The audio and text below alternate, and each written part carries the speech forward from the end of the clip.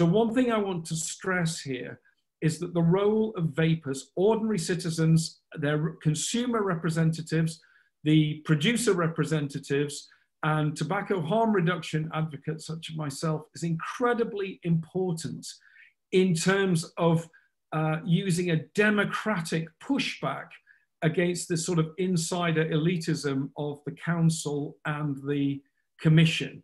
And you should not underestimate the power and agency, even if these that vapers have, even if these bodies appear to be able to exclude you from the process in the early stages. You can win big in the parliament, but you just have to work at it.